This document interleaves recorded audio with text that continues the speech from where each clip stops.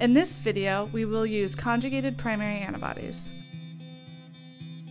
Prepare recommended antibody dilutions and blocking buffer, for example, 10% fetal bovine serum in PBS. Avoid long exposure to light for fluorescent labeled antibodies.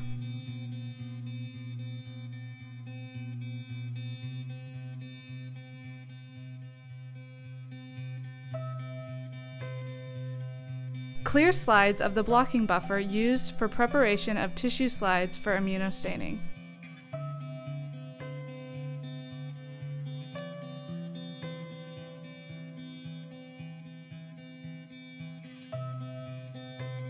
Add the antibody cocktail to tissue sections.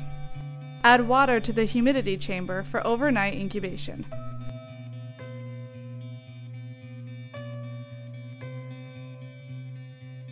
Incubate slides with antibody cocktail overnight at 4 degrees Celsius.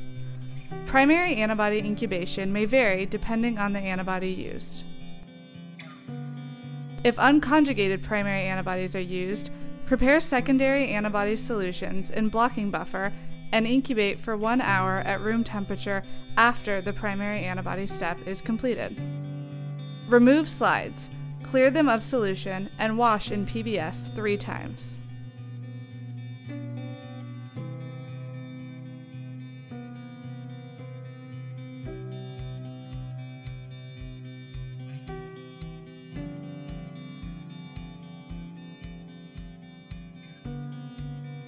Dry the slides without disturbing the tissue.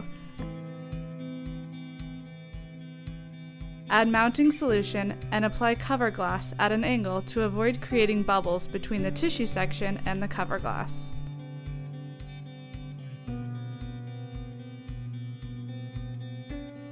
Incubate the slides in the dark for 30 minutes before imaging. Obtain images on a suitable fluorescence microscope.